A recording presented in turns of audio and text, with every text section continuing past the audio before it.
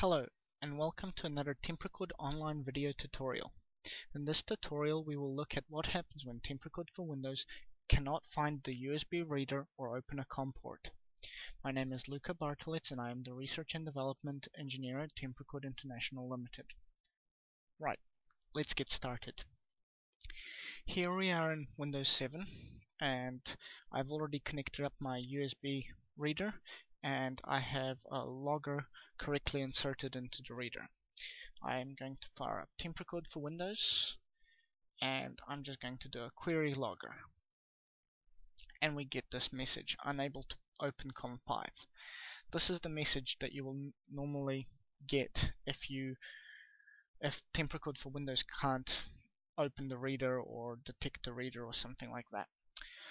Right, so let's have a look at what's happening.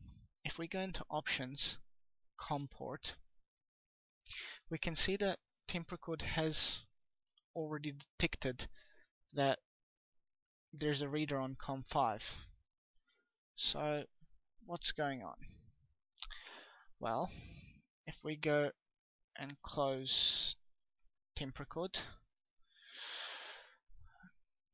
and if we go into Start, Computer, System Properties, Device Manager, if we expand ports and find USB serial port COM5. Now I know for a fact that this is the Temprecord USB reader in this instance, but you may have more COM ports, so the Temprecord USB reader could be any one of those ports.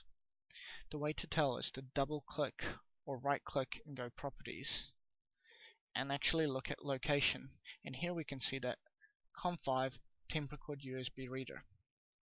But wait a second, this wasn't working in Temprecord just before. So what's going on? Well, the best thing you can do is disconnect your USB reader, and we will see this disappear now, and then reconnect it. So I'm going to do that now. Okay, and when I have reconnected it, it's appeared again under COM5. Now, if we go back to Temprecord,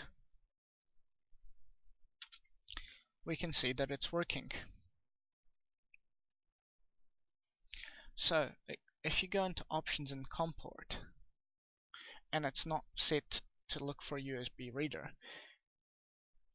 you may have the error appear. For instance, I'm going to set the COM port to COM4, push OK, and we get this message, unable to open COM4. But if I go to COM port and select COM5 manually, I can find the logger again. So what you have to remember is to go to Computer, System Properties, Device Manager, and look for any COM ports. Going to Properties of that COM port will tell you if it's a Temprecord USB reader. This is the part you have to note, what COM ports it's on. Now Temprecord's for Windows is pretty good, and it will detect this automatically. But if you have to do it manually, this is what you have to look for. Another thing to note is sometimes you may have multiple COM ports, and if two ports have the same COM number, things will go wrong. Now Windows generally doesn't allow two devices to have the same COM number, but if you do have this problem, all you have to do is go into Properties and go into Port Settings, Advanced, and change the COM port to whatever you want. You will notice that Windows is detecting COM3 as in use, so do not select COM3 as your new port. But for instance, I can now pick COM10, push OK, OK, and there we go. We can now go into Temprecord, COM port, and we can see that it's detected that the reader is on COM10. You will have to reconnect the USB reader once you have changed COM ports. This is a Windows bug, not a Temprecord bug. So again, if I disconnect and reconnect the USB reader, we will see now that it's working again.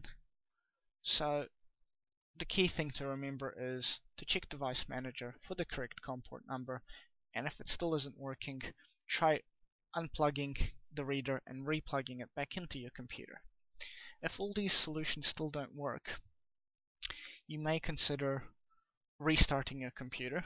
That's always a good place to start. Or you could reinstall Temprecord for Windows. That will also help with any problems. That concludes debugging the COM port and the USB reader session of this tutorial. If you have any further questions, please don't hesitate to contact us by visiting our website at www.temprecord.com or emailing us at info@temprecord.com. Thank you for watching.